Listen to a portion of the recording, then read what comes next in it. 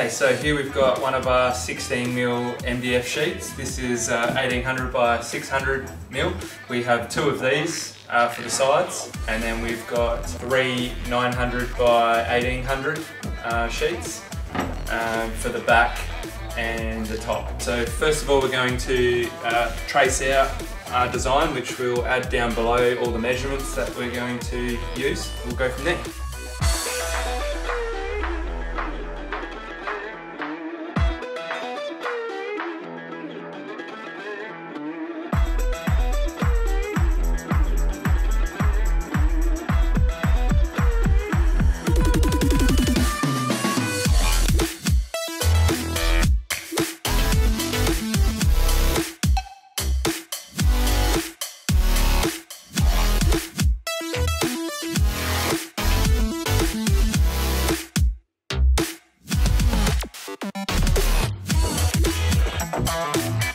Okay, so I finally finished cutting all the pieces. It took a while, but we got there.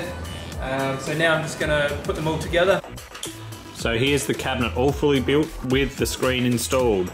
Now you'll be able to see that we've got these screws screwed in, holding in all the front panels, and they're actually slightly recessed inside. So when we come to paint, we'll be able to fill this up with bog, sand it off, and you won't even know there's screws there. At the moment, we haven't actually got the rear screwed in, so we can still access it while we're building it. Also know too, that we've actually got roughly about a 15 to 20mm lip going all the way around on both sides. Now, to us, this just made it have a cooler effect, and because we weren't using a router to square off the edges, it just made it have that little nicer finish.